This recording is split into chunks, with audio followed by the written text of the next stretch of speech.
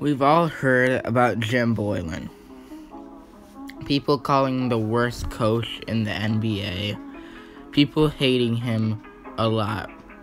The Chicago Bulls fans aren't going easy on him, saying he's the worst coach in NBA history.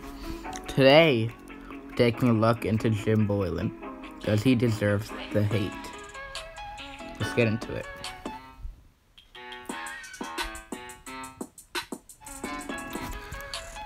So, we've seen a bunch of YouTubers react to this.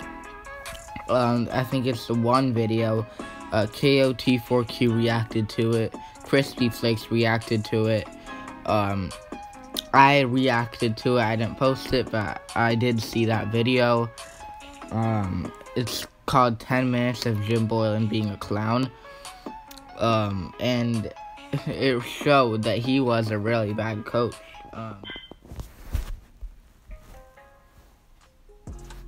Hey Jim, you're a clown. Any smart person would fire you. You're a clown. A clown. I mean, you just gotta look at these two clips to realize that Jim Boylen and the Chicago Bulls aren't gonna fit anymore.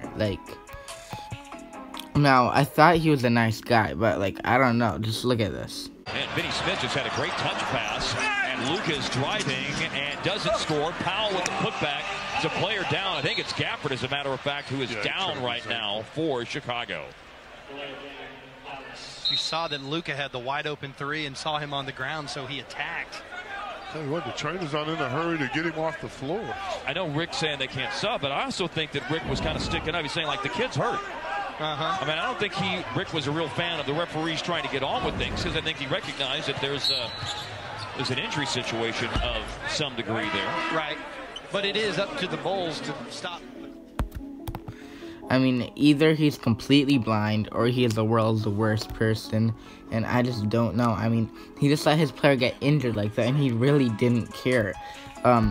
Rick Carlesimo, the Mavericks head coach, who continually gets hit for being a really mean guy, really told his team to foul so he could get checked up. I don't know, man. Sounds kind of bad to me. The full video of Jim Boylen being a clown will be in the description of this video. So, I haven't went into much detail so far, but it's safe to say the Bulls are crazy. They really do keep Jim Boylen around. Like this one article that I saw says they might. I think it's on Bleacher Report. Really, and the players aren't too keen on him either. I mean, there was a whole 5-minute long, 10-minute long interview with Zach LaVine. I mean, I would just love for one of the players to just come out and publicly say that they hate Jim Boylen. That would just be great, because it would wake that management up. Are they really gonna re-sign? Not re-sign, but are they really gonna not fire him? And fan base will probably move to Detroit if Jim Boylen stays around. So, our verdict is that he does deserve the hate. He just is not fit to be in power, if anything. He doesn't make good decisions, so he shouldn't be in charge of anything, let alone be the head coach of an NBA team. Nah, I just don't think so. And he is the reason the Bulls are bad again. I believe if they fire him, they go out and sign one big piece, a guy like maybe Anthony Davis. I believe they could become championship contenders. Anyways, that is gonna put an end to this video. Like, subscribe, and share this video with some of your friends. Thank you for watching, and I will see you next time on NBA SM16. Thanks for watching.